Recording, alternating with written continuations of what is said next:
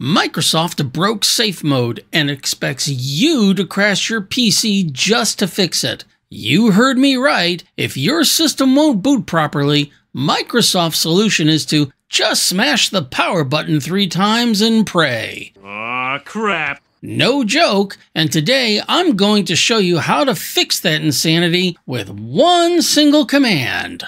Remember when safe mode just worked? You know, tap F8 and a menu appears, pick safe mode and you're done. Now you gotta intentionally crash your system, multiple times I might add, just to beg Windows to maybe show you a recovery screen. Microsoft calls that progress. I call that digital gaslighting.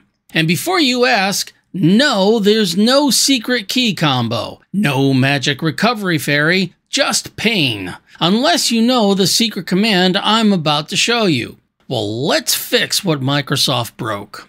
Before we flip the switch though, let's be smart. Go ahead and create a system restore point. Yeah, I know you never really need it until, well, you know you really do.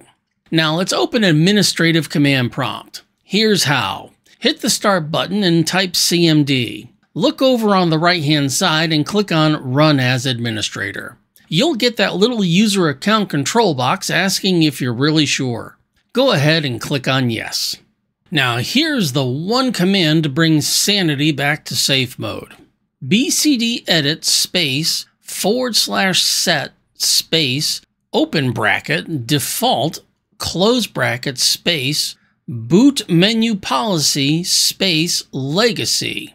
Make sure to type it exactly like I have it displayed. Make sure to get the spaces in there too and press enter. That's it.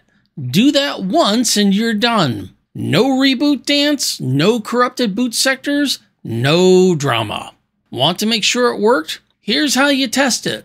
Restart your PC. Start tapping F8 right away before Windows loads, and you should see the advanced boot options screen, just like it's 2009 again. Feels pretty good, doesn't it? Now if you're wondering why the heck did Microsoft remove this in the first place, you're not alone. But at least now you got a working fix, and when your system goes sideways, and it will, you'll be ready. But hey, if this saved you from throwing your computer through a window, smash that like button, leave a comment below and subscribe. I read every single one. I even grumble at the spam bots.